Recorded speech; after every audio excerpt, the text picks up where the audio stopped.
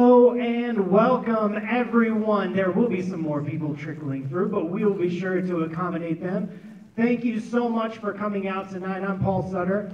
I'm the chief scientist here at COSI, and I'm also an astrophysicist at OSU. And I will be your MC tonight, which means it's my job to get out of the way. And the very first person that's going to give us a little intro to COSI is COSI's Executive Vice President of Engagement and Impact. Please welcome Azuka Moon.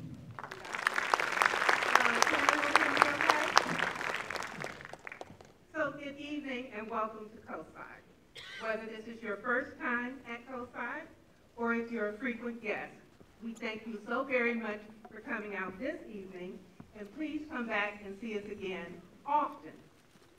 I'm especially excited this evening to welcome you to COSI on behalf of our President and CEO, Dr. Frederick Bertley, who sends his regards. He's been delayed on the East Coast by a nor'easter, so he couldn't be here this evening. I welcome you on behalf of our entire COSI team and, of course, our partners from OSU.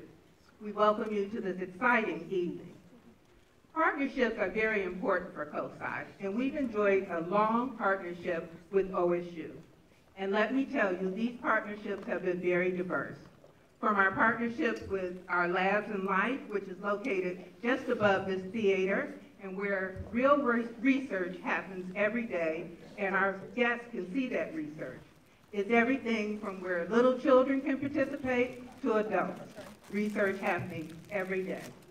And COSI and OSU have partnered on everything from federal grants to explore how science learning affects young children, to shared positions, internships, fellowships, field practicums, and much more. We've partnered together on-site, off-site, and even online. We have a partnership with the Wexner Medical Center that allows us to stream a kidney transplant to schools across the country. So it's very important for us both to use partnerships to meet our mission and really serve those communities that we both are engaged with. Now, we know that you all had different places you could be tonight. So we thank you so very much for coming out to hear our conversation tonight. We know that it will be eye-opening, mind-expanding, and I tend to think that some of these conversations will just be out of this world. Bad pun, but I couldn't resist.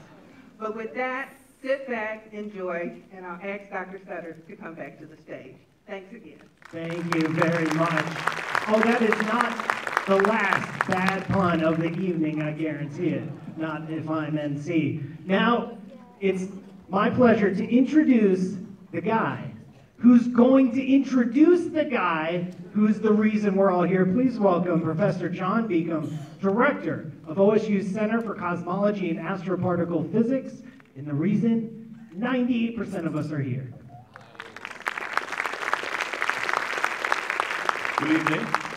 On behalf of the Center for Cosmology and Astroparticle Physics, welcome to this special event. So our center is designed to explore the universe and its amazing contents, to train the next generation of scientists on those interesting questions, and importantly, also we have an outreach component, which is to help reach the next generation of scientists. And that's a big part of why we have public lectures. And also to keep lifelong learners engaged in what we're doing and share the fruits of our research. Now, in carrying that out, one of the ways we've been able to do that is a generous donation from the Baird family in honor of Captain Forrest Baird, who you can read about in the program. It's a really interesting history, and I encourage you to read it, and we're grateful to the Baird family for that success in establishing this series. This is the 10th occurrence of the Baird Lecture, and we're very honored tonight to have Professor Mike Brown from Caltech. Simply put, he's the world's leading expert on what's in the solar system. And that's what you'll be hearing about tonight. So without further ado, I'd like to introduce Professor Mike Brown.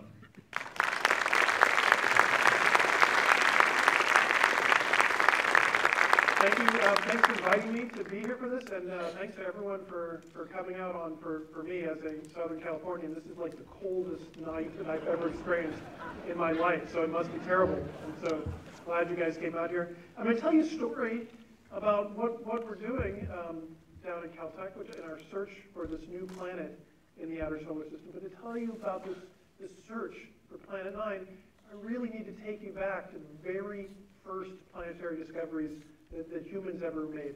So let me take you back 240 years. You think about 240 years ago, everybody could see all the planets in the solar system. The most distant planet in the solar system was Saturn. And as far as I can tell, I've been trying to read to see if there's been any discussion back in the 1780s. Nobody was ever really thinking about there might be more planets. Telescopes had been invented a couple hundred years by then. People had been looking at stars in the sky, knew that there were new stellar discoveries all the time.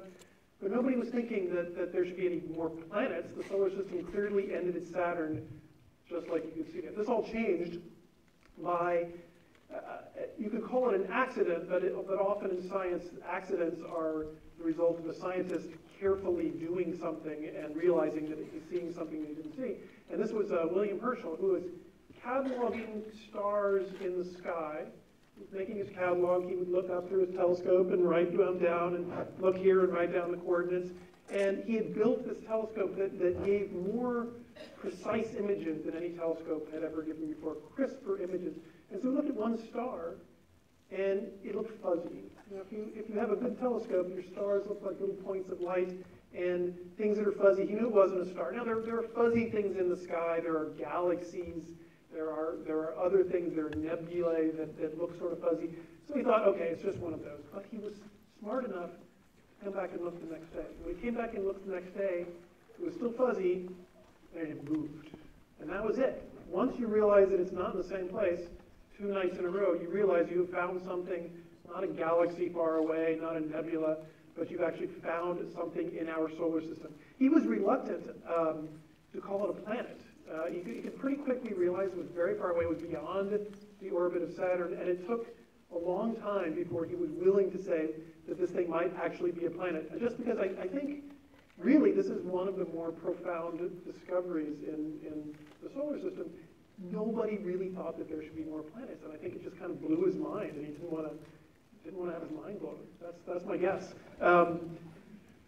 So people realized early on that it was pretty far away, but they argued about whether it was a planet. Maybe it was one of those comets that people had found before. And you know, the big difference at the time, people thought, between comets and planets, comets come on those orbits that come in close to the sun, and then you can go really far away as that thing that he found was. Planets go in these circular orbits. So people wanted to know, is it in a circular orbit around the sun, or is it in an orbit that looks like a comet? So nobody knew the answer to this for about 20 years, and it took till 1820 when an astronomer at the university, at the Paris Observatory, the director, Alexis Bouvard, who's got a nice long title. I want to title this long one. That's pretty good.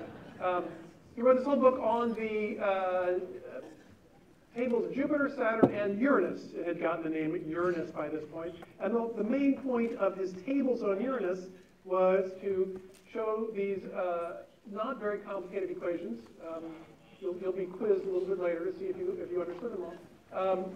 But these equations describe where Uranus should be in the sky based on his calculations. And what he showed for the first time here in 1820 is that Uranus is on a circular orbit well outside of Saturn, and thus it's a planet. So that was the main point that he was making here. Yes, indeed, this thing is a planet. The solar system has yet another planet. Quite a surprise.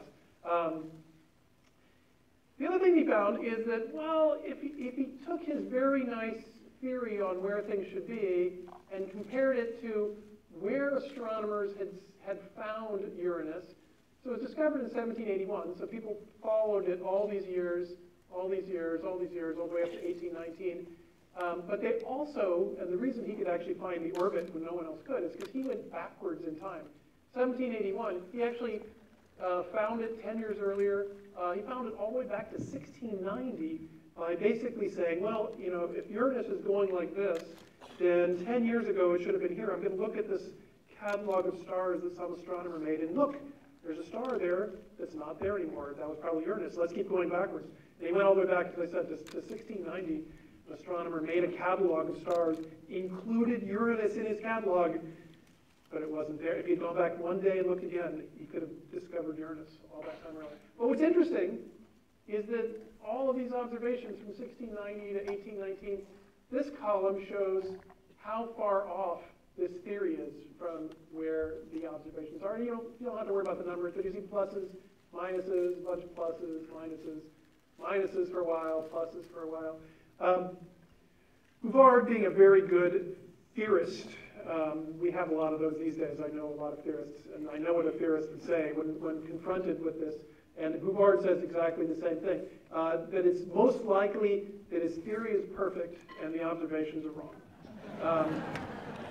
We all know those people. But he does admit somewhere down here that there's an alternative, that maybe, just maybe, there's something else beyond Uranus that's tugging on Uranus, that's making the positions be slightly off. That's a little crazy, but he suggests that you should watch Uranus very carefully from 1820 on and be really good at your observations so you don't mess up like all these other people did, and you'll find that his theory is perfect. So for the next 25 years, astronomers continued to watch, and the theory wasn't perfect. It kept on having these errors that are about the same size. By about 1840, it was generally accepted knowledge that there had to be another planet out there, that something was tugging along and moving Uranus, and that there had to be another one. And the only hard part is nobody knew how to find it. Nobody knew how to use these differences between the theories just to point to where the planet was in the sky. So along came, actually, not just along came, but Bouvard handed his data to another astronomer at the observatory in Paris, Leverrier, and said, go find this thing. So Leverrier sat down and wrote a bunch of equations and realized that he could point to the position of a new planet by showing what these offsets are. And he could predict exactly where it was in the sky. And he did. He gave a talk at the National Academy in Paris. And I think after his talk, everybody was very impressed, and they clapped their hands. And he said, good, let's go find it. And you're like,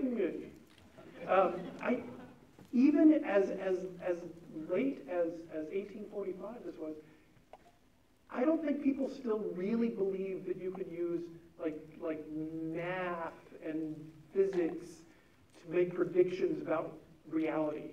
That the idea that you could it was a pretty theory that he could do, and he could make these calculations, and the math was beautiful, but it didn't mean there was a planet out there. It just meant there was a theory, and that was it. So they wouldn't look. He eventually sent an email to the Berlin Observatory. Maybe it was smoke signals, I'm not sure. And he said, there's a planet here, go look. And they opened up the telescope, and in the very first night of looking, it was right exactly where he said. This was a pretty amazing thing. So he got instantly very famous for having discovered a planet at the tip of his pencil, as it was called at the time. He got instantly famous, and instantaneously, a very obvious thing happened, which is that other astronomers were like, I want to get famous. And realized that maybe they could predict, as long as now there's a Uranus and there's a Neptune, and like, wow, maybe there's more. So people started predicting new planets like crazy. And when I say like crazy, a lot of them were crazy. So the very first prediction came within weeks of Leverrier's, of the discovery of Neptune. And they were, these like, well, I think it must be over here, with sort of no real argument why it should be there, and people would look and it wasn't there. And it kept on going like this for many years. Leverrier even got into the act himself, not happy just to be semi-famous, he wanted to be super-duper famous, I guess. So he actually looked at perturbations to Mercury and predicted that there was a planet inside the orbit of Mercury. This wasn't crazy. The math was the same math that he used here, and it should have worked, except for that general relativity thing that messed up everything. So the reason that Mercury wasn't where it was supposed to be was because of general relativity, not because of a planet. I don't blame Leverrier for that one. By about the turn of the century, by the 1900s, people had, these predictions had come and gone, but there were now a group of people who were really trying hard to predict the existence of a new planet, a massive new planet out beyond Neptune. The most well-known of these now, although not at the time, is Percival Lowell. Percival Lowell he was also famous for, are there any Percival Lowell fans in the audience? Can I make fun of him some? Okay. Okay, so he was a bit of a nut job.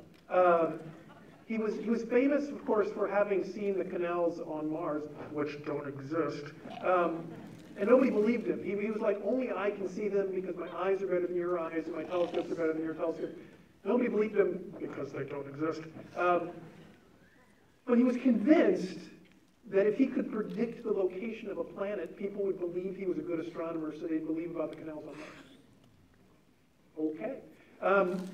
So he started making these predictions on a planet, and he had a bunch of different predictions. There was planet P, there was planet O, and the one that everybody has always heard about is planet X. He was the first one to call it planet X, but X was not the first letter he used. He had all these other ones too. So he actually convinced astronomers at the Mount Wilson Observatory, which is right behind my house in Pasadena. I can see it from my backyard. He convinced them to take a picture of the sky where he thought planet X would be, and they took a picture and it kind of looked like this. Anybody see it? Yeah, I don't see it either. So he despondently went back, and he eventually passed away before planet X was ever found. Also, there's no planet X, but before planet X was ever found, he was despondent. Was in World War I. He was a pacifist. He was also convinced that the Martians lived in this utopian world, and the reason there were canals was because the Martians from the poles were sharing their water with the Martians at the equator, and we had to learn from Mars. He was kind of crazy. But he did found the Lowell Observatory with the goal of looking for his planet X. He didn't find it by the time he passed away, but he had hired Clyde Tombaugh straight off the farm as a 22-year-old kid to do this search for his planet X. And Clyde Tombaugh realized, he took a picture that looked sort of like this. In fact, he actually took this picture. And looked at it and was like, I don't even know what a planet would look like. So he realized very quickly that thing that I said about William Herschel doing is he would take a picture, and then he took a picture the next night, and he saw it move. You guys saw it move, right? Yeah, sure you did. Okay, let's try again. Here's the first night. Here's the second night. Who thinks they saw it? Okay, here's the first night. Here's the second night. I don't know why, but the fourth time everybody seems to get it. It's some of those human perception things. Here's the first night. Here's the second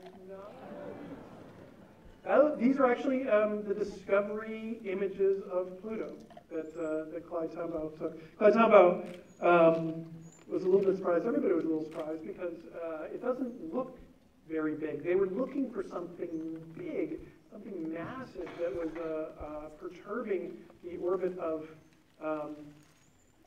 Neptune. So it couldn't just be a tiny little thing. It had to be this big, giant planet.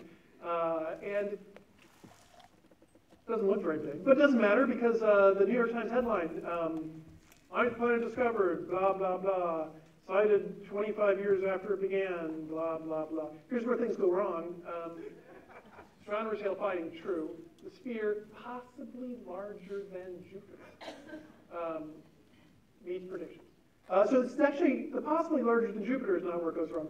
It's the meets predictions. This is one way that science can sometimes get itself off track. Science has a nice way of getting itself back on track when this happens, but there was a prediction of a giant planet out there. Somebody found something, therefore it must have been that giant planet that was predicted. It had to be the same thing. Possibly larger than Jupiter, that's wrong by a factor of 250,000. We have a word for that these days. Anybody? Anybody? Fake news. It's the New York Times. What do you expect? So there it is. It's hard to even find it anymore. It's a tiny, tiny little thing. But people had explanations. They thought it was this huge thing. They had explanations for why it looked so small, even though it was so massive. My favorite that I read, this is 1930 when it was discovered, and Science has continued to progress since then. So 1930, I think you could still make up sort of crazy stories about things in space, and nobody would really call you on it too badly. But here's my favorite crazy story about why Pluto looks so small, but is actually massive. One is it's because it is a core of solid uranium. So this is 1930. They don't really know that's a terrible idea just yet. But it's not just a core of solid uranium. It's a core of solid uranium surrounded by a liquid oxygen ocean. So the liquid oxygen ocean is transparent.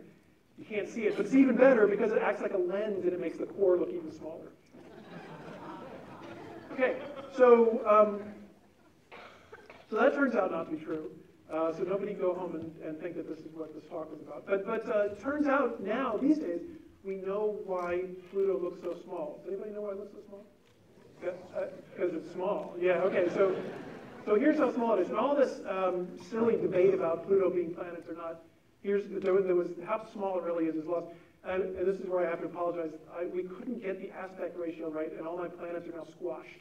And I'm not going to look because it'll really drive me crazy, so I'm going to look at you guys. But pretend like they're all not squashed. They actually look not squashed if you were to sit down here. I don't recommend it though. So imagine these are all circles instead. So these are the real sizes of the real planets, which you almost never see. You'll see depictions of all the planets like on my daughter's lunchbox. They're all about the same size. Mercury is a little smaller and Jupiter is a little bigger, and but they're more or less the same size. Even in NASA releases and websites, you'll see things where the planets are more or less all look the same size. They are so not the same size. They are massively different. Here's Mercury, Venus, Earth, Mars, huge Jupiter in the background, Saturn, Uranus, Neptune. Here's the asteroids.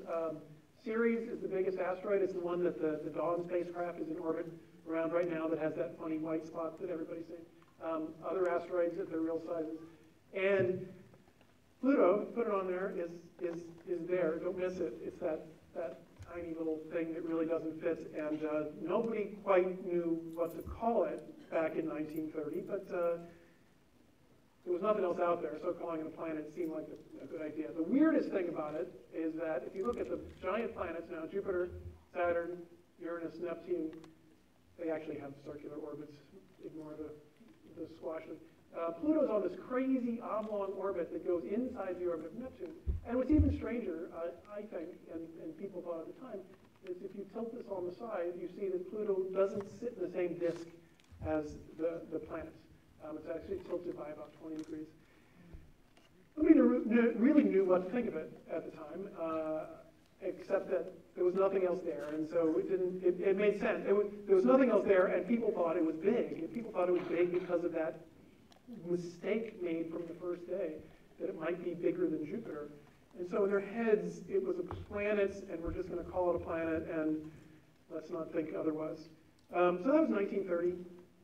People continued to search for this mythical planet X. Claudius Haumau even did not believe that this was the planet that was perturbing Uranus and Neptune. He thought there needed to be a more massive thing out there.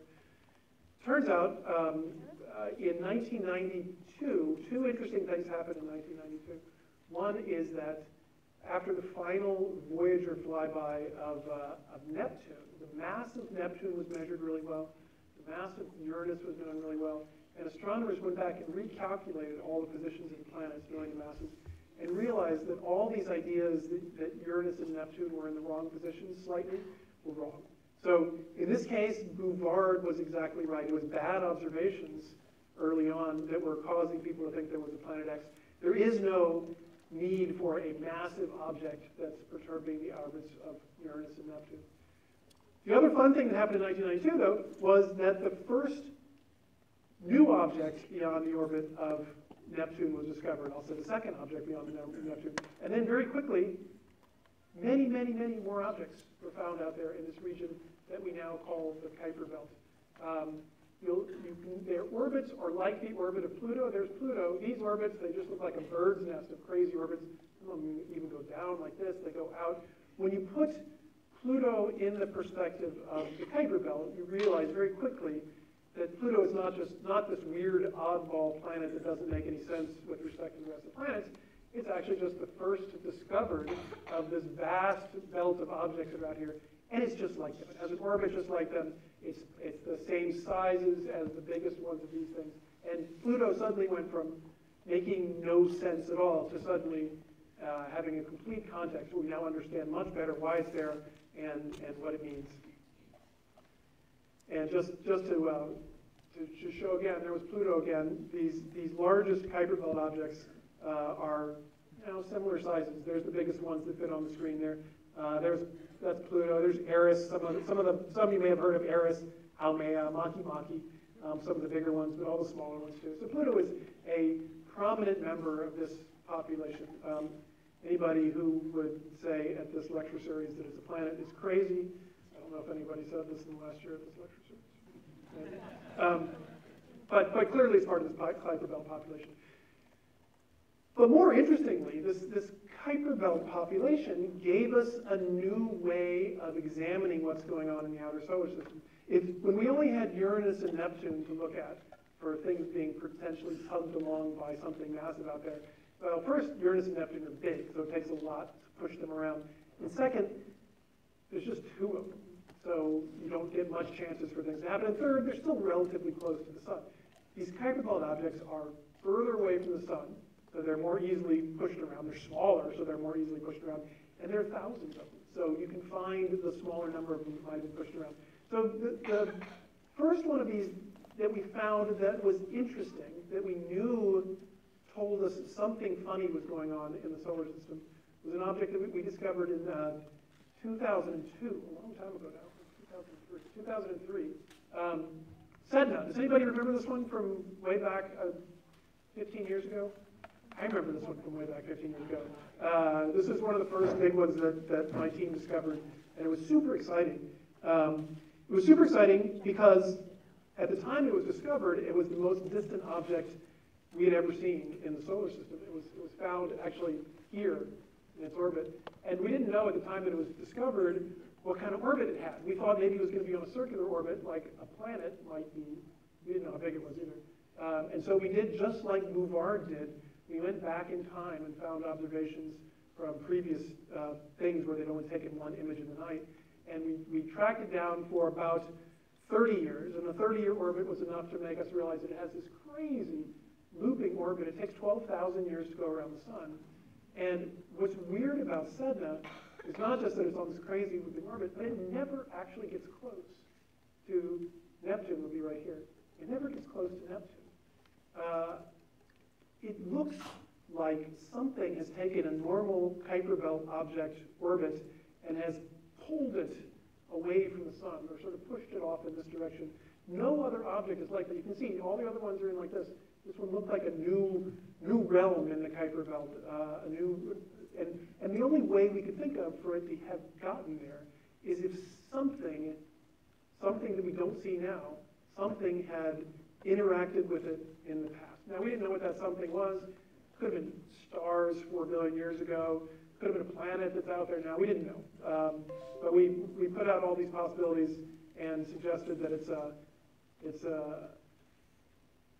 something worth looking at. And then for 15 years, 10 years, we looked for more objects like it and didn't find a single one. And the first new one that was found like it, I didn't find. This one was found by my former postdoc instead. Another one that was outside the orbit of the rest of the Kuiper Belt. It was found in 2012. They give them these license plate numbers based on the time that it's discovered, so you don't have anything. So 2003 BB12 tells you that it was discovered in the second week of November, and it was the 12th object discovered. So VP, it was also in the second week of November of 2012-13, and because it was VP, they called it Biden, and it's not my fault. So Sedna, I would just like to say, Sedna is an awesome name. You can ask me about names later. Sedna is a great name for an object. It's from Inuit mythology. She was the goddess of the sea. It's not my fault. That's all I can say. So when they discovered this one, they thought it was interesting that it was sort of both pointing off in one direction, but it was not. There's only two objects, and they didn't really know what was going on. But this is when my colleague and I started looking at these. We started realizing that if you looked at the most distant objects in the Kuiper Belt, they did something unexpected. That is, here's the orbit of Neptune again. So most of the Kuiper belt is in there. But if you look at the 6 most distant objects at the time when we realized this, it was just 6. There are many more now. 1 is they all point out in this way, and 2, as you can see, they're all tilted a little bit away from the solar system, from the disk of the planets. That's pretty weird. It's weird because there's no reason that they should be that way. They really should be totally randomly oriented around the sky. There's always a chance that you find 6 of them and the 6 happen to be in one direction. You know, you flip a coin 6 times and you get heads. That happens too. But the probability that they would be off in one direction and all tilted in the one direction, we could calculate that, and we showed that the probability of this happening just by chance was only about 1%. 1%, you know, things that have a 1% probability happen like, I don't know, 1 in 100 times. But that's still pretty rare. So we were looking to see what else could be an explanation for this. And the one thing that we refused to consider because it was ridiculous is the possibility that it might be a planet. And we refused to consider this because we were so tired of all the papers where people said, you know, they would sneeze and say, oh, it must be a planet, I just sneezed.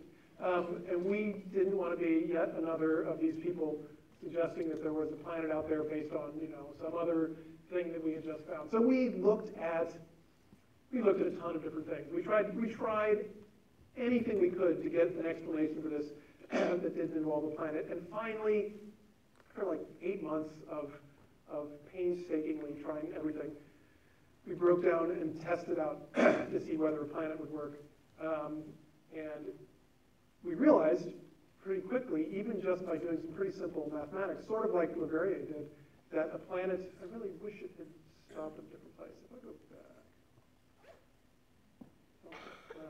Let me get it to stop. Can you stop? Yes, okay. So what we realized is that if you put a planet, you know, I asked my daughter where the planet was, if this is it. She's like, oh, well, it has to be like this. It's like the big huggy planet. So it hugs all the other Kuiper belt objects. It keeps them from moving around. It has to be on a very eccentric orbit. It comes back in this way, and it can't intersect any of these orbits because if it intersects the orbits, they'll all get ejected. And we did the math, and it turns out to work pretty well that way. And we were like, well, I'm not convinced. And so we decided to do the next obvious thing, which is to which is to do large-scale computer simulations of what it would be like if there really were a planet. So here's what I'm going to show you. I'm going to make sure you understand what it is here. You can't see it here, but you'll see it later. The sun is in here. Neptune is in here. This pink thing that you can barely see right now, this is the orbit of our hypothetical planet. And each of these blue things is the orbit of pretend Kuiper belt objects that we seeded into the early solar system in a completely random fashion just to see what happened. Now what you'll see is that as time goes on, two or three things happen. One is that many of the objects disappear. They get too close to some planets and they get ejected. So very quickly, this thing will start to clear out. I'll just start it now so you can see it start to clear out very quickly. The other thing you see is that they move. The orbits are not stationary. Orbits can slowly move all over the place. What we're looking for are orbits to be captured over here. So this simulation runs for 4 billion years. Hope you guys brought snacks. But notice, like, much has been cleared out now. These green ones inside here look like they're not affected by this planet at all. They're just going in circles, circulating. We're looking for ones that get stuck like this. No, this one, right? No. That one, no. That one, no. That one, no. That one. That one, not getting that one. Not working. That one right there. No. So I have bad news, or maybe interesting news, is it doesn't work. Nothing survives over here, but they all survive over here. This is exactly the opposite of what we thought we were going to see. And at first we were baffled. How could you possibly keep these things and lose everything over here? These things, if you're on an orbit like this, you cross the orbit of this giant planet every time you go around the sun. crossing the orbit of a giant planet is generally considered a bad idea, and you should be ejected. And at first we were convinced we just did something wrong. We spent another month or two trying to figure this out. We finally realized that it actually made perfect sense. This is usually the way it works. First you think you're stupid, then you realize you were stupid for thinking you're stupid. Is that this is the reason that these are the only ones that are stable is because this is the way that these objects spend the least time anywhere close to the planet. If you had an orbit like this, when a planet's going around the sun, there's the sun, it goes quickly through here and then slows down out here, and then quickly again. So it spends most of its time out here. If you had this orbit flipped and it spent most of its time out here, then you would be close to the planet most of the time. As it is, the planet spends most of its time over here. These guys spend most of their time over here. Then they do a quick plunge, and if they're lucky, they're not doing it at the same time the planet is. And it turns out that they don't have to get lucky. They actually get locked into these resonances, they're called, where they are forced to be far away from the planet. It's the same thing, as you remember, Pluto crosses the orbit of Neptune. Pluto, that sounds like a bad idea. Crossing the orbit of a real planet is bad for a fake planet. You would think that it would eventually hit Neptune or get ejected by Neptune, but it's actually in this resonance where every 3 times Neptune goes around the sun, Pluto goes around the sun precisely 2 times, and it's designed to never get close. They never get close to each other at all. And these guys all do exactly the same thing. So our planet that we thought was supposed to be here turns out to be here, and the slight tilt of the Kuiper Belt objects that you can see also tells us that the planet itself has to be slightly tilted too. So from just a few considerations, we're already starting to see that that this orbit, where the planet has to be, what kind of orbit it has to have, where it has to be in the sky, how big it has to be. So this is pretty exciting. So my colleague, I only said my colleague before I should give him a name, is Konstantin Batygin at Caltech with me, just down the hall. It's been really fun because he and I basically wore out the carpeting in the hallway during this time period. He would find something new doing the theoretical stuff, I'd find something new doing the observational stuff, and we'd run back and forth. And there was this moment when he was sitting in my office, and we were trying to decide what to do because it was kind of compelling, but it was only kind of compelling. It was a nice theory, but so many people had jumped up and down and said that there were planets, and it's embarrassing to stand in front of people and say that you think there's a planet, because this is crazy people have said this. What are we going to say? Yes, everybody who said this for the last 150 years has been crazy, but we're not. But the answer is, yeah, that's what it is. So here's why I actually believe it. So we were sitting in my office, and we were trying to understand one mystery, which is that if the planet goes like this, and there are objects that are going like this, we predicted that there should be one other family of objects that we didn't see, and those are objects that are not aligned in the opposite direction as the planet here, objects here, but are perpendicular. And not just perpendicular in the direction, but also their orbits are perpendicular to the rest of the solar system. So they're going straight up and down, plunging into and out of the solar system. And all of our computer simulations predict that these things should be there, and they don't exist, and they shouldn't exist, and they can't not exist, and our theory failed, and we were depressed. And then, as Konstantin is sitting in my office, I had this glimmer, like, there is one set of objects, there's one object that I know of that kind of sounds like that, and we looked up that one object and plotted its coordinates, and it didn't quite fit, but it made me realize that my head, it's amazing when you tell the story how stupid you sound, because I'm going to tell you that I completely had blinders on what I was looking at. I had been thinking that we can only look at things that are beyond the orbit of Neptune because Neptune is going to perturb anything that comes inside, and so I ignored anything that comes inside Neptune. If you look at objects that come all the way into the orbit almost of Jupiter, but then go really far out, there are objects that are perpendicular. And there are 6 of them. There are not very many. They don't get hurt by Neptune because they come plunging in really quickly perpendicularly. And so we realized they were there, and I said to Konstantin, let's figure out where they are. Are they going to be exactly where we predicted them or not? And so we plotted them, not quite on this screen, but we plotted them something like this. And here's where they are. It's hard to tell until we tilt it up here. These things are exactly where we predicted they should be. They should be perpendicular this way. We even predicted there should be more on this side than on this side. And they're exactly where our theory predicted they should be. This is great. This is what you want as a scientist. You want to not just explain a phenomenon, but you want to predict something that wasn't known before and then have that come true. And it's even better if you can do that all in the space of about 5 minutes while you're sitting in your office because you were stupid enough not to have looked at this before.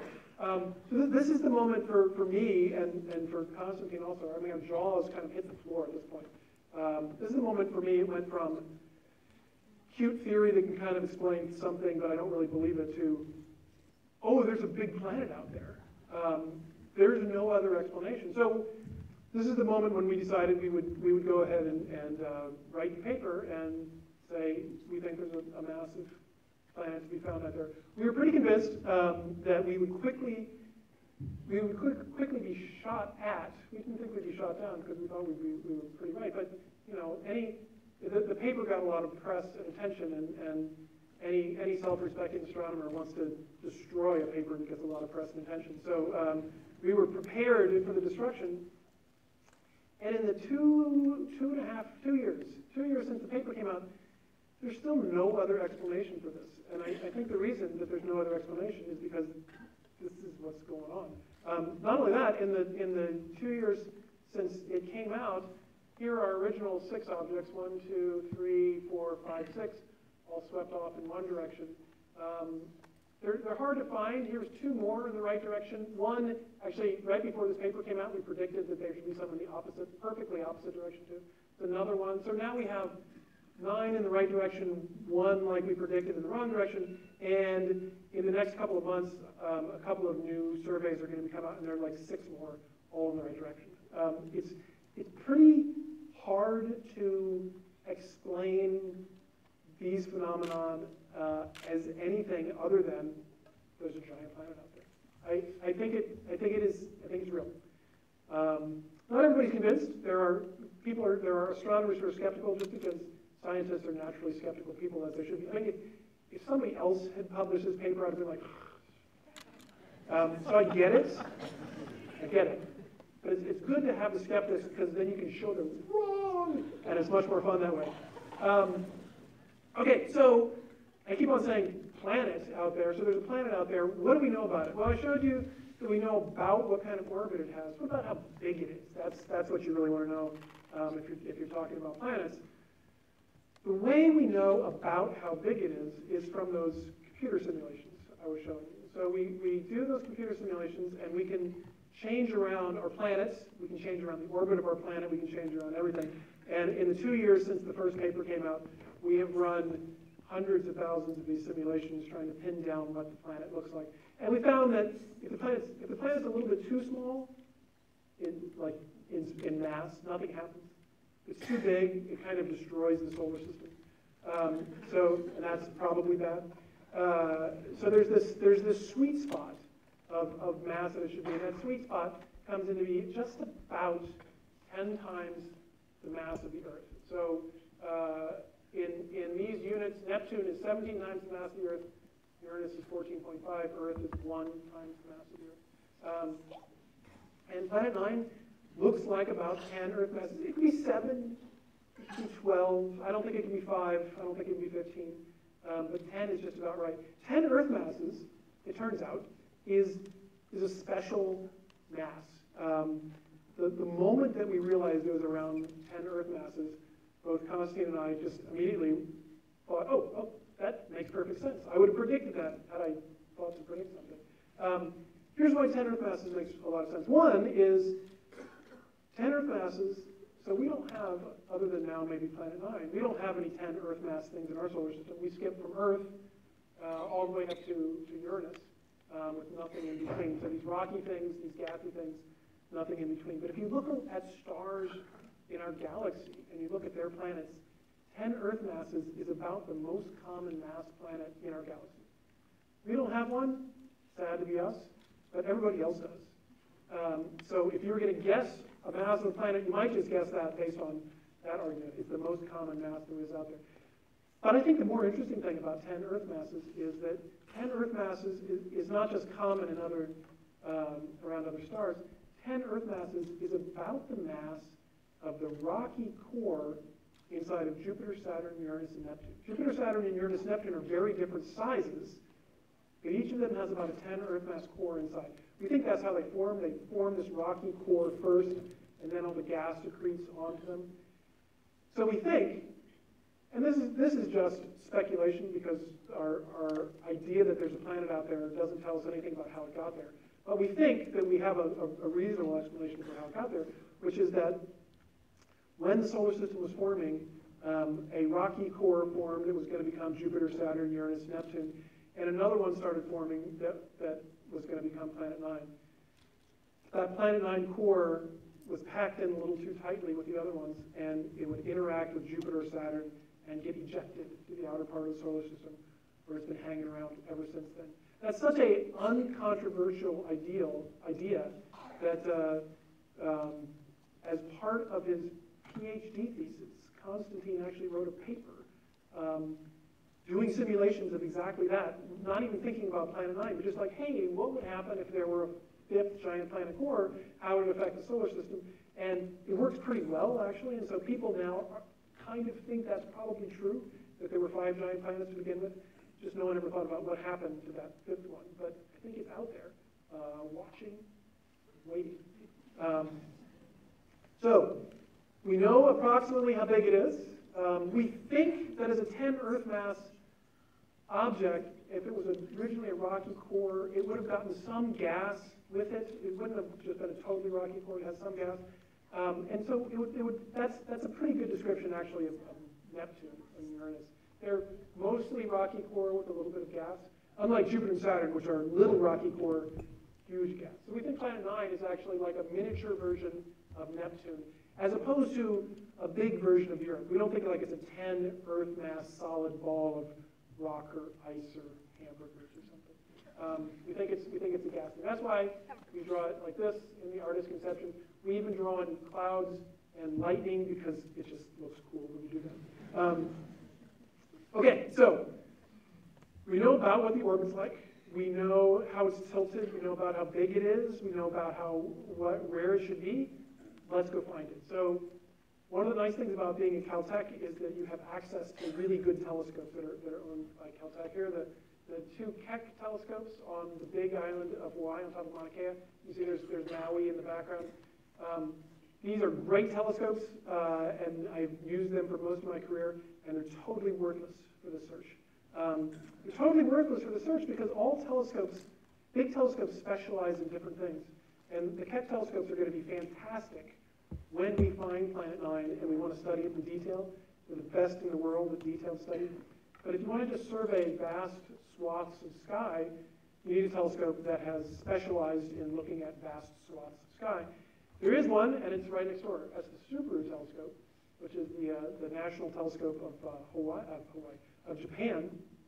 And one of the things that they've specialized in doing is building these ridiculously large cameras to cover big areas of the sky at once. So let me show you, just because I find this amazing. Here's the camera on the telescope. This is not the telescope.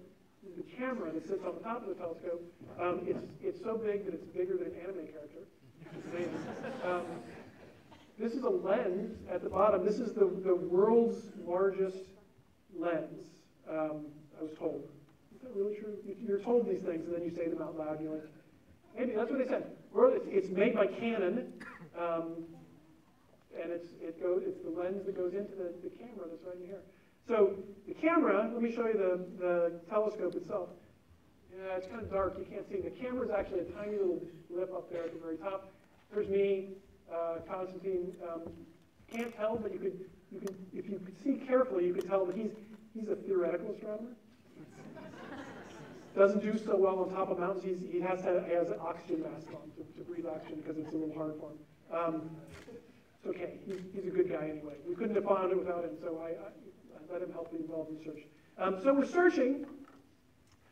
We did a calculation and decided that it would take something like 20 nights on the Subaru telescope. So 20 nights is this interesting number of nights, because it sounds like a not very long amount of time, right? Just give me 20 nights, I'll be done. And the answer is yeah, it's not very much.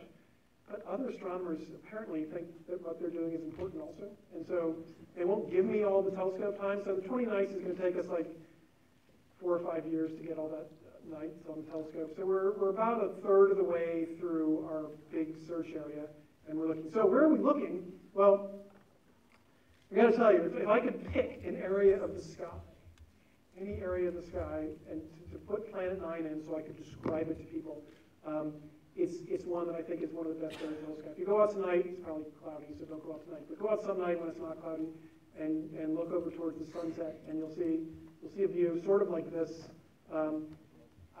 I think this has to be everybody's favorite constellation, or at least one of the most recognized ones. Here's Orion doing battle here with Taurus, the bull.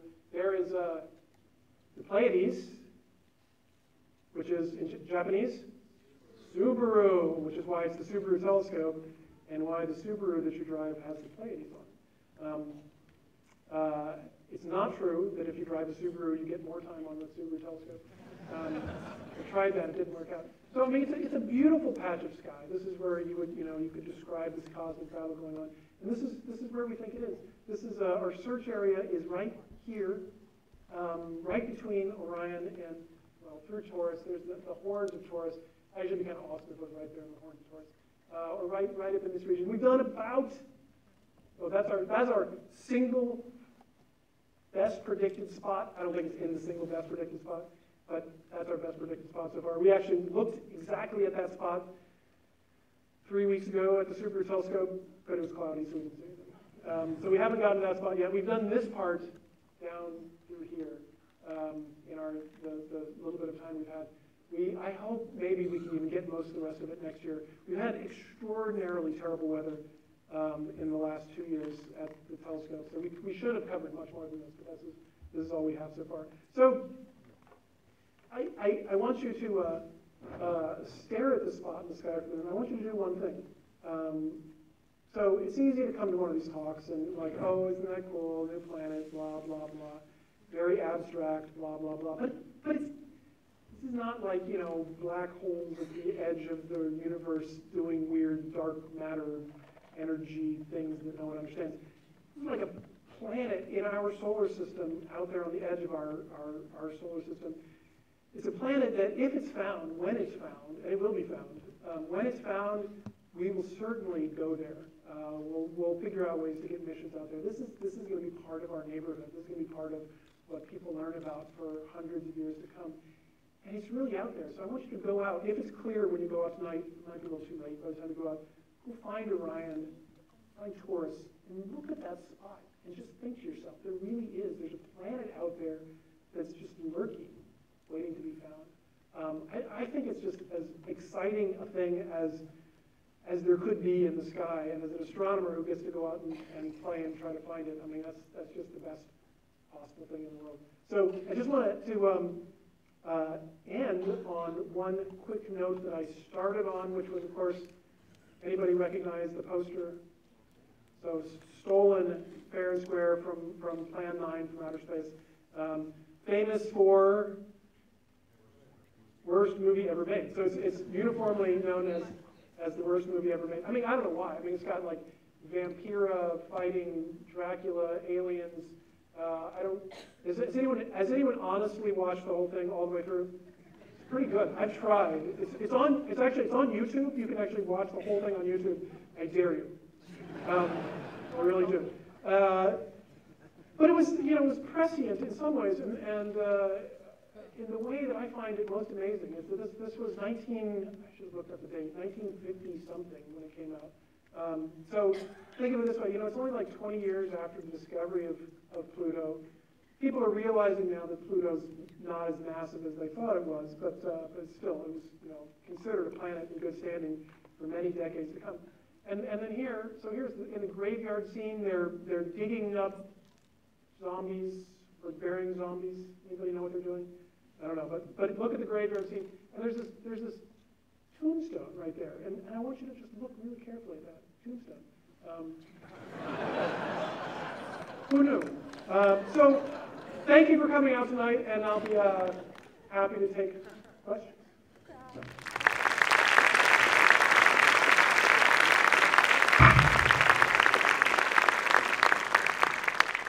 On behalf of the Center for Cosmology and Astroparticle Physics and the Baird family who made this possible, we're very grateful to Mike for his wonderful talk. And now Paul Sutter, our colleague, is going to MC questions. Thank you. Can I take kid questions first? Of course, yeah. So I'll run the microphone up. Kids do have priority in these events. Oh, man, here I come. All right, what's your question? Do you know what program was used to run those simulations? I do know which program is used because I ran those simulations. So, and it's free. It's available to download.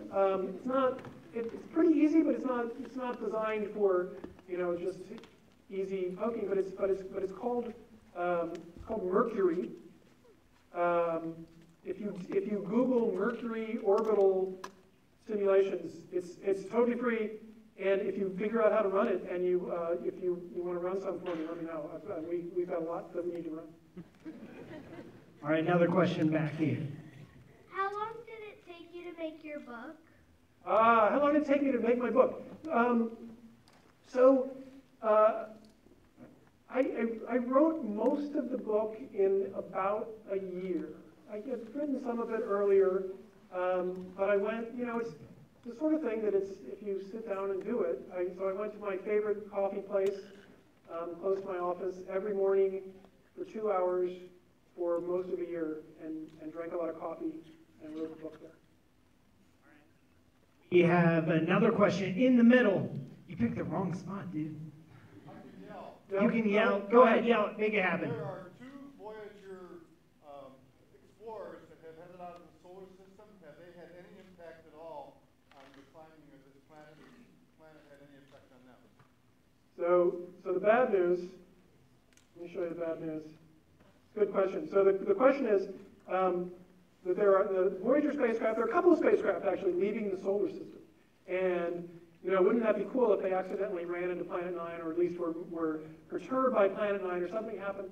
So Planet 9, we're pretty convinced Planet 9 is out here in its most distant part of its orbit, which is why it's hard to see. The Voyagers are all going this way.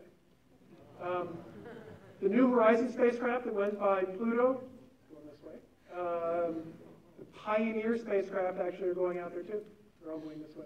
So they all go that way for a reason. The scientists who study the outer parts of our solar system are really interested in this side, less interested in this side, believe it or not. It's because of the way the magnetic field of the galaxy interacts with the magnetic field of the sun, all the actions over here. They all go to that side. So when we find Planet 9 and we send the spacecraft off this way, it'll be the first time sending one down that way, and I suspect the people who study the sun's magnetosphere will actually be kind of interesting, because it'll be a new area to explore there too. But we'll go see a new planet, which will be even better. All right, right up front. What inspired you to get into planetary astronomy, and what can young people these days do to get into it? So what inspired me to get into planetary astronomy, I didn't know when I wanted to be an astronomer from as early as I can remember. As early as I can remember is 2nd grade is the first time I said to my mother, I want to be an astronomer. And so it might have been earlier, but I remember as early as 2nd grade. And then, I wanted to study dinosaurs for a while and fly airplanes and, all those things that kids want to do. But the astronomy really stuck with me. I would never have guessed that I would become a planetary astronomer. Even when I went to graduate school, I thought I would study distant galaxies or something, because what is there to do in the solar system? Shouldn't we know all the planets already? And so I didn't realize. It took me a while.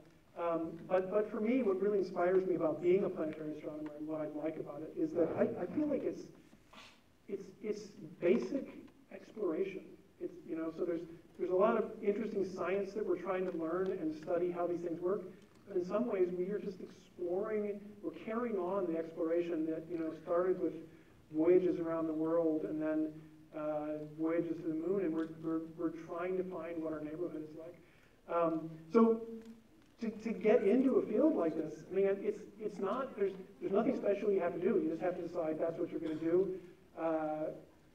Most people who go into astronomy, when they go to college, you know, they like math and science and high school, and they go into college and maybe physics, maybe astronomy, and then just love it enough to keep going. So the main thing you need to do is love it and keep going, or decide you only kind of love it and keep it as a fun thing to think about and do something else. But if you love it, just keep going.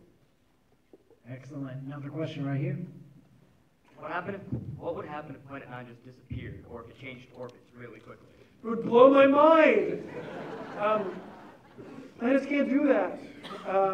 So what would happen? I mean, I can answer that hypothetically. So you can, in my simulations, I can remove it instantaneously. But you know, planets don't just change orbits or disappear, so it's not going to happen. But if you did take away Planet 9, all of those objects, the things that are lined up, would slowly drift apart. In about 200 million years, they would be randomly distributed around the sky. And that's kind of it. There would be no effect on us.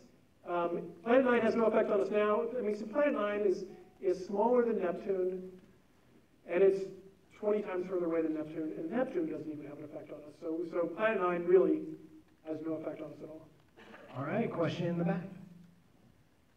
Why was Pluto considered not a planet anymore in 2006? I would say the real answer to that is because it had it coming. But the real answer, I mean, I think it's pretty easy to see the answer to that question by looking at these strangely squashed planets. If you were starting from scratch, I mean, so the other question to ask yourself is, why the heck was it ever a planet to begin with? And the answer is because we were mistaken about what else was around, and also mistaken about how big it was. If you start from scratch and you say to yourself, look, here's the solar system, here are the objects, there are, I don't know, let's not think about what to call them, but there are big things that are mostly gassy, there are small things that are mostly rocky, there are tiny things that are mostly rocky, and there are other tiny things that are mostly icy. I'm pretty sure that that's how you would categorize the solar system. You would make those 4 categories. You would never say, well, you know, there are these 8 big things, and we're going to add in this one too. We'll call that a planet. You know, it just fits. So some people would answer that question that it doesn't matter, that it's just semantics, and that's just wrong. It actually matters a lot because it's classification, and classification is the first thing we do as scientists to even help us understand which questions to ask. When you categorize these things correctly, you ask the question, why are these 4 giant gassy planets here? Why are these other things out here? If you put one of these things as a planet, your questions are even kind of weird. So it was the new discoveries and the realization that Pluto belongs with this other set of objects that's the real reason why. All right here. Someone had a question. Why did you kill Pluto? I would say that's the same answer, with the easy version being because it had it coming. But that's why. I mean, it really is this. It's not. I think that you really should think of it not that Pluto was demoted, but rather you should think Pluto should never have been called a planet to begin with, and we made a mistake in 1930 and finally fixed it. But it took a long time to fix because we didn't know about all these other objects until relatively recently. But when we found all these other ones and realized that's what Pluto was part of, it makes much more sense to classify things that way. All right. All right. I have a 2-parter. First is, are you able to calculate the length and time of the orbit that you predict Planet 9 would have? Yes. So how long does it take Planet 9 to go around the sun? We have a range, because the one thing we don't know very well, when I show you these orbits, like that one, I can show you that one. When I show you these orbits, what we know really well is how close it comes to the sun, because that's kind of where it does all its damage. It could go here, it could go here, it could go here, and the further it goes, the longer it takes to go around the sun. So it's something like 10 to 20,000 years to go around the sun. So if you said 10,000 years, would you be able to find correlated events, like say asteroids being pulled out of the Kuiper Belt? Yeah, That so, would occur at the same frequency that 10,000 years in say fossil record? yeah, so that's a great question. You know, what does it do when it comes close? But then you have to remember, because it sounds, you know, pretty dramatic. It sounds so dramatic that I get wacko emails from people all the time asking if we're going to get destroyed by Planet 9. But I'll remind you, again, it's 10 Earth masses. The Kuiper Belt is right here, right next to 17 Earth mass Neptune all the time. And this thing is way the heck out here, comes by every 10,000 years, and it's only 10 Earth masses. It's so far away and so relatively unmassive that it just doesn't do very much. It does a lot for these things, but it's only if you look at it over 4 billion years. So you couldn't find anything that happened 5,000 years ago or 15,000 years ago or anything. We keep on hoping maybe there's some caveat that we haven't come up with, that maybe we could come up with something where it didn't, and we can't figure out anything it actually does, like to the Kuiper Belt. It basically has no effect. All right, next question right here. I don't know where you are. There. So when do people plan on sending a satellite to view the Planet 9? Yeah, so first we have to find it, so we know which way to go. Actually, yeah, we do have to, like, we can launch it now and get, you know, it's interesting because it's so far away. It could take, you know, even getting to Pluto took 10 years, and this is at least 20 or 30 times further than Pluto. So that's, you know, a couple hundred years. That seems crazy. But there are ways to get there faster. And with a group at JPL, I've actually been involved in these studies of trying to get things to go super fast to the outer solar system. Even before we were thinking about Planet 9, people wanted to get super fast to the outer solar system. The trick to get there fast is you know, these gravitational slingshots that everybody uses. So all of the ones that we see orbits of, they do this gravitational slingshot off of Jupiter because it's big, but there's something bigger than Jupiter, the sun. So the best way to do it is to start at the Earth, head straight for the sun, and whip around the backside of the sun, and you'll be going super fast. So it's actually not impossible to do even now. So I'm pretty convinced that when we find it, people will first start talking about sending this mission, and within, I don't know, within 10 years of discovery, it'd be hard for me to imagine that there's not a mission either on its way or on its way to being on its way. In here in the middle because I'm stuck. Okay. When we find Planet 9 Yeah. and you get the opportunity to name it, what will you call it? Oh, so I forgot to tell you, as astronomers, we're very superstitious, and one of my biggest superstitions is if you think about names ahead of time, bad luck, and you won't find it. So, not gonna even speculate. I mean, I honestly have not even thought about it at all. I love naming. Naming of all these Kuiper Belt objects that we found has been just a super fun thing to get to do. You know, we try to have every name be meaningful for the object it is. But I'm not gonna. If you try to give me suggestions, I'm gonna stick my fingers in my ears. So don't even try. All right, now we're off to your right. Can I get one right here in front? Yeah, go for it. Okay, I'm gonna get this one right in front.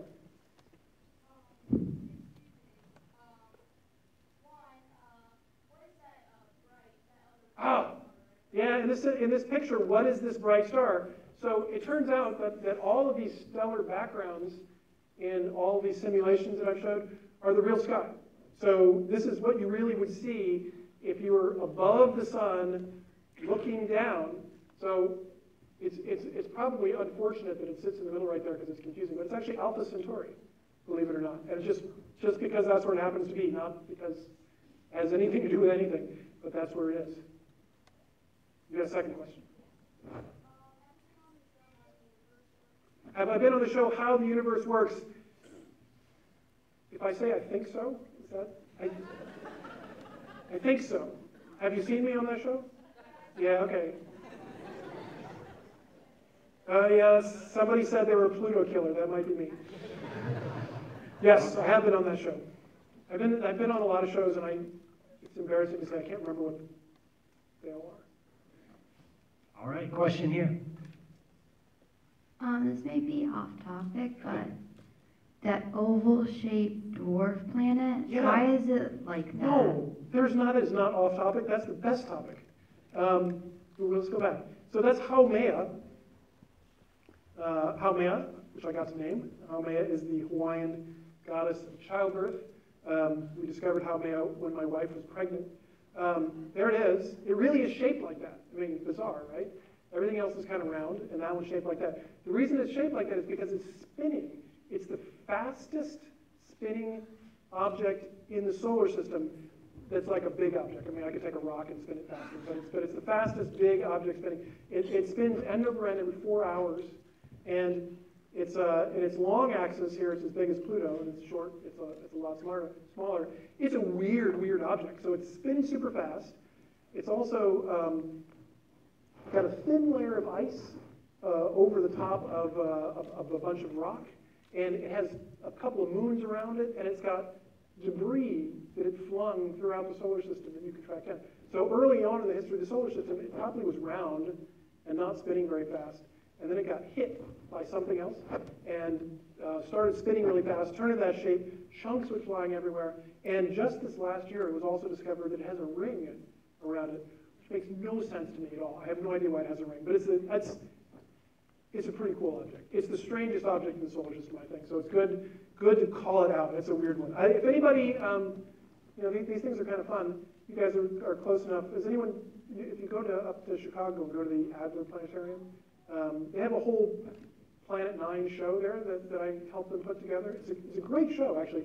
And we talk a lot about these other dwarf planets in there, too, and Haumea is one of the cool ones that gets talked about. If you get a chance, go check it out. It's a good show. You'll know the ending, because it's all about this Planet 9. All right, now we're way in the back, dead center, way up high.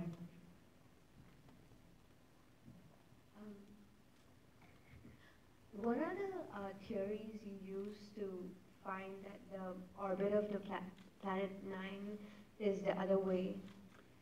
So that's a great question. What's the theory we use to find that the orbit of Planet 9 is the other way? Well, I mean, the funny thing about that is that the theory that we used to understand the orbit of Planet 9 is really, it's basically the same sort of theory that Leverrier used to define Neptune.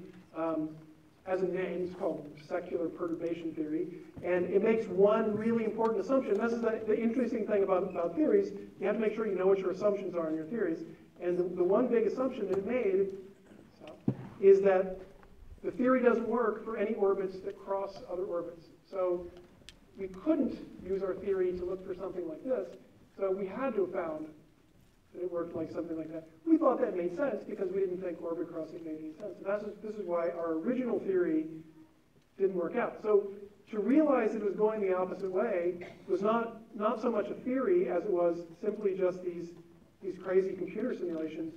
It was more of an observation. We did the computer simulations, and every time we did them, they went in the opposite way, and we had to think, why is that? So then we had to kind of, after the fact, construct a theory as to why that was true. So that was just sort of a resonance theory. But that was an after the fact theory, which is less satisfying than making a prediction theory. All right, we're still in the back to your right. So I know that gravitational lensing has given us the ability to view various stars. Is there a possibility of ever using gravitational lensing to find Planet 9? No. Next question. No. Okay. So let me. So gravitational lensing is really cool. So it works by having, I guess, you're here. The thing you care about is here, and you get lucky to have a star or a galaxy or something in between, and the gravity of that in-between thing acts like a lens that magnifies this thing behind you. But if you think about that for a minute, you can see why it's not going to work for Planet 9. Planet 9 is close. There's nothing that's ever going to be in front of it that's massive like a star. It might pass in front of other things, but it's not massive enough for gravitational lens. So as far as I can tell, we're going to have to do kind of just the old school Herschel style, go out and look and find it. Although we have some other clever tricks that we're working on that we're still, I think, going to have to do it that way. Still hanging out in the back, this time on your left. Hi there. I have a two-parter. First one might be a little bit blasphemous, but after your 20 days or your 20 nights searching, oh yeah, if you don't find what you're looking for, are you going to move on to new questions, or are you going to?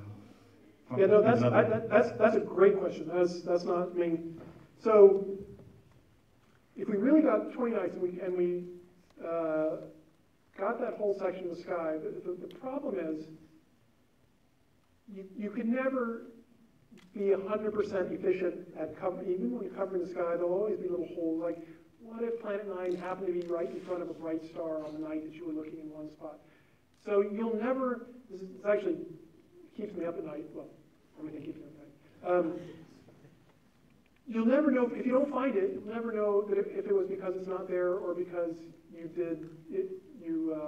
just didn't happen to look at the right place at the right time, which is really frustrating. So the right thing to do would be to go back and do it again, but no one's going to give you 20 more nights in the telescope to go back and do it again.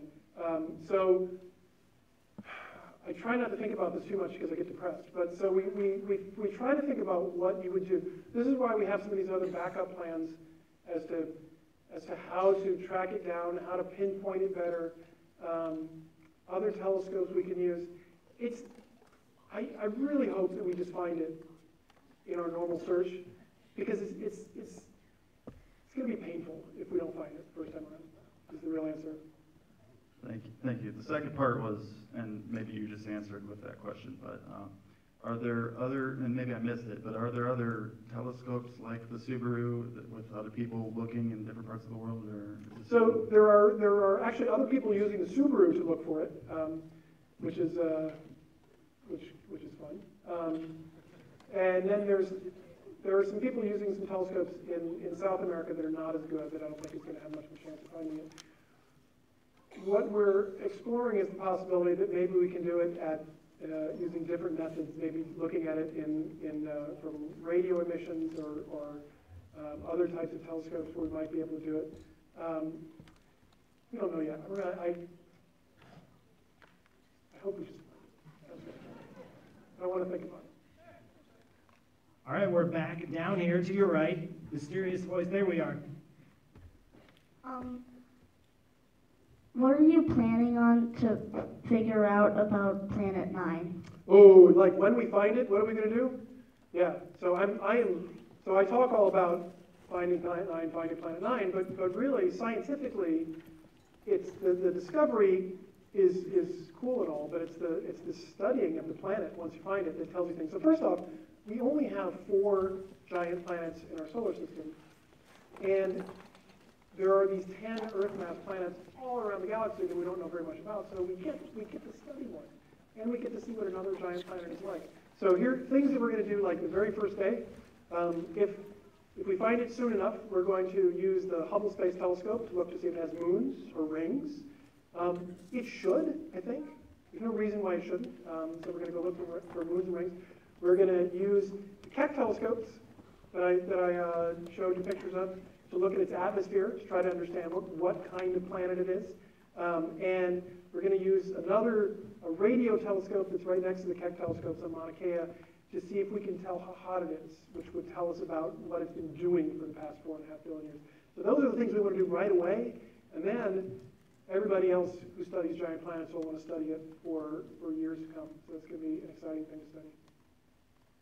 And unfortunately, this is going to be the last question in the audience tonight, but after, Mike Brown will be available for meet and greet right in the lobby to keep asking questions, keep talking, to keep him here all night, and up all night, because he's an astronomer, he's used to that, so it should be fine. Thank you. This might be a little bit of a tangent, but why are the planets in the same plane? Oh, yeah, so that's a great question. Why are the planets all in one plane? This is a question that was answered more or less correctly by Immanuel Kant in, I don't know when he wrote this, 1755. See? You knew that right off the top of my head. which is that the planets all formed from a rotating disk of gas and dust. And as you have this rotating disk of gas and dust, it all settles down to one plane, and they all form in this one plane. So everything in the solar system formed in one very thin plane. And anything that you see that's out of the plane, something has happened to. So the fact that all these Kuiper Belt objects are off in crazy orbits is mostly because of Neptune.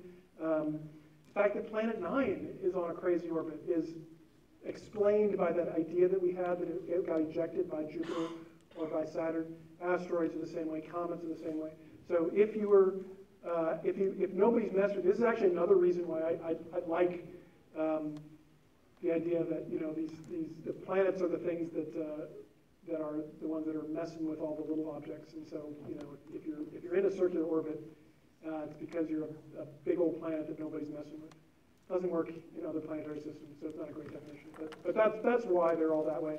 And so anytime you see anything that's not circular or not in the same plane, the first question should be, what happened? And usually the answer is Neptune, but now the answer is Neptune or Planet 9.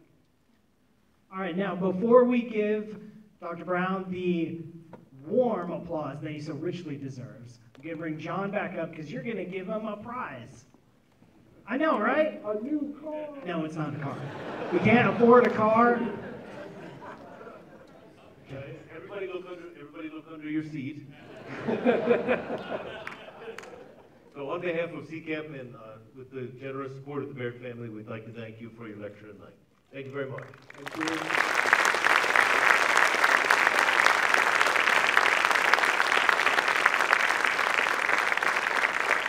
Let's give another hand to Dr. Brown. Thank you so much. He will be available in the lobby to take questions, to chat, and to have a good time. Thanks everyone for coming tonight.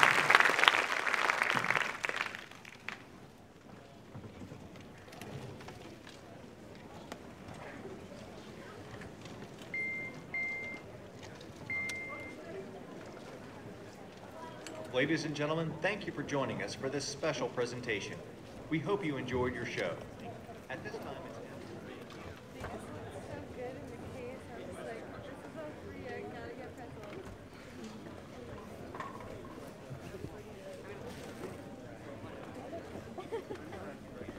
there are trash cans located in the lobby as you leave.